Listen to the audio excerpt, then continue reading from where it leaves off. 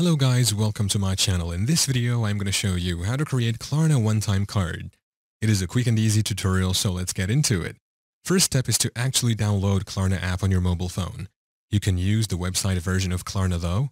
You can do this by going to Play Store or App Store, search for it in here. We have this option, just click on Install to install the app. If at all you had it downloaded, then tap on Update to update the app.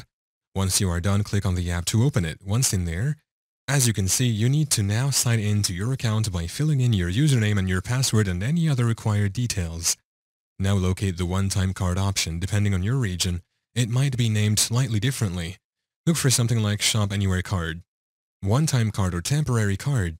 Set your spending limit. Choose the maximum amount you want to spend with the card. Remember, this includes the service fee. Review and confirm. Double-check the details and agree to the terms and conditions before confirming. Use your card details. You'll receive a unique card number, expiration date, and CVV code. Use these details just like any other credit card when shopping online at eligible stores. Yeah, that's how to create a Klarna one-time card. Thank you for watching. If this video was helpful, please leave a like and subscribe to my channel for more videos like this. And click on that notification bell to never miss an update.